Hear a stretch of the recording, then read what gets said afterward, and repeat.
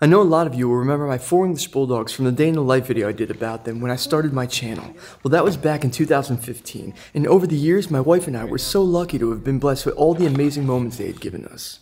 But I'm saddened to say that since then, all 4 of them have passed on, with Clarence being the last to do so back in November of 2021. I know that this is news to a lot of you, and the truth is I started working on a video about the amazing life of Clarence that he was able to live and share with us. I was using footage that we filmed on his 10th birthday, a month before he passed, when we decided to give him an awesome day visiting Asbury Park Beach for the first time. But I just couldn't bring myself to work on the video any longer because it was making me so sad. The Bulldogs were such a big part of our lives, and after they passed, my wife and I decided that we weren't going to try and fill the void they left straight away. We were going to take time to ourselves and travel without the responsibilities that being a dog owner requires. And for me, it's been okay for the most part. I've enjoyed the freedom, and I've been able to travel to a bunch of different BMX events without the responsibility of having to worry about caring for an animal. I'm okay with just thinking back on the last 10 years I spent with those dogs, and it does bring a smile to my face. But my wife hasn't handled the time without the dogs as well as I have. She misses them. She misses their routine. She misses the way that they loved and needed her. It was clear that she needed it back in her life, and both of us sat down and we had a long talk about it all. And after the conversation, we decided that it was time that we were going to become dog owners again. But during our conversations, we decided that this time it's going to be a little bit different. We both agreed that we would never get another English Bulldog. We lived that already. We loved them, and we just wanted to do something different. We started thinking about every type of dog, and I started looking into rescue options, but there's a few factors that are playing into our decision, and the biggest one being my handicap. We need a dog that doesn't require too much exercise, and it has to be on the smaller side so it doesn't overpower me. We decided that it can't be a dog breed that is notoriously anxious or too vocal, and it can't be a dog breed that requires too much attention. And after factoring all this together and doing as much research as we possibly could, we ended up back at a Bulldog, but this time it's going to be a French Bulldog. My wife has been obsessed with the idea of getting a French Bulldog for a long time now, and to be honest with you, I've never even pet a French Bulldog before. And after doing a ton of research about French Bulldogs, we realized that there's a lot of similarities with English Bulldogs, but there's a lot of differences as well. We're about to learn firsthand what French Bulldogs are really like by raising a puppy up, and we're going to try to give this puppy the best life we possibly can, and we're going to bring you guys along for this journey. So today is day 1, we're about to go pick him up, and we're going to introduce you guys to Benny. And this is little Ben. The cutest French Bulldog you've ever seen in your life. It's been going pretty good so far. He's finally like getting used to us. Like he trusts us now, which is really cool.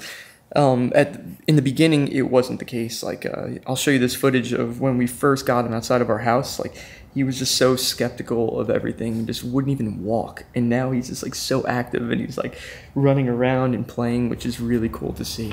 Because it's sad when you see him nervous, but now he trusts us and he walks all over us. And let me show you guys his coloring, because he's all black, but underneath his chest, I don't want to upset him a little bit, but you can see there's a couple little white spots underneath his neck as well.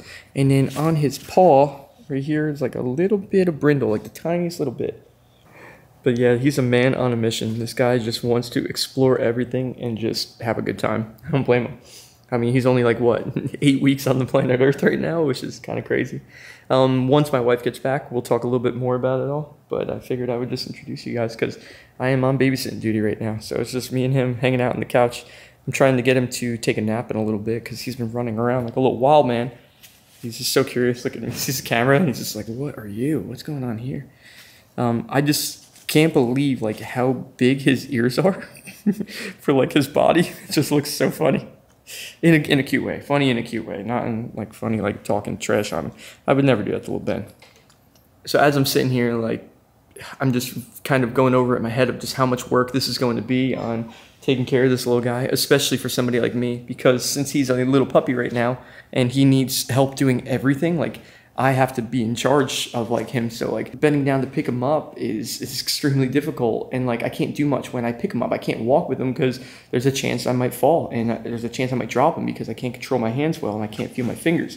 So that's like the sad part about it. But my wife, she's like full committed. She understands how much work this was going to be and how much work it was going to be just on her end.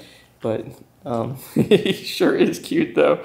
I'm sure you guys are loving him through the screens right now, but this guy he's awesome. He really is just a beautiful little animal. It's really cool to see. So yeah, once my wife gets back, we'll talk to her about it and we'll see her reaction to it. So how do you feel about having Ben now? Like, what are the feelings you have? Are you excited? Are you nervous? Are you happy? What's going through your mind? Happy, tired.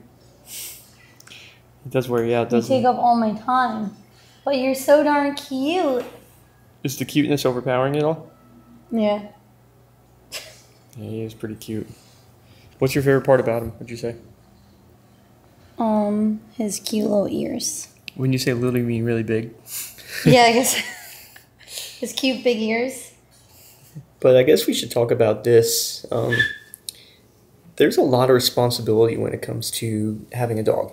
And a lot of you guys that are watching this, especially you younger guys, maybe that are, around like 18 years old, and you guys are becoming adults, and you want to do adult things like getting a dog, I would definitely recommend going over, everything that it takes to be a dog owner. Like, this guy is going to be our full-time job now. Like, we have to worry about him constantly. So if you're a kid, young person, like, just factor that in, because you become a grown-up real quick. And if you're okay with that, and you're going to lose some freedom, then go on ahead. Just make sure you weigh out your options, because it's a lot harder to get rid of a dog than it is to get a dog. That's the truth. So he's been teething, that's for sure. So he's having like a lot of fun, like chewing on these things. Kitty. There you go. Yeah, chewing on a lot of things. Look at him, how cute he is with his little toy. It makes him happy. So we ended up taking Benny over to a Memorial Day party, and it was an awesome experience for him. He got to meet all of our family, and he had so much fun hanging out with everybody, and he was getting so much love. But he also got to hang out with some dogs, and a lot different dogs that I think he's ever seen before. He was with a bunch of poodles, and he was also with my mom's dog, Eddie. Eddie's 60% poodle, but he's also like 12% Burmese, and he's also 8% Labrador, so he's a very interesting dog. And Ben loved Eddie. He was just following him around and having so much fun. Except for when the two dogs started playing rough. Then he got a little nervous and he ran away. It was really cool to see how much Eddie liked to be around Ben, and it was awesome to see that Ben was wanting to be around Eddie too. At the end of the party, he was so worn out, and we figured he was going to be down for the night. But after taking a 1-hour nap, he is back and ready to go. Check him out playing. He just wants to mess whatever he can up right now. He doesn't even know. Look, he's just underneath his bed chewing. Like, dude's a wild man. What you doing? Get it.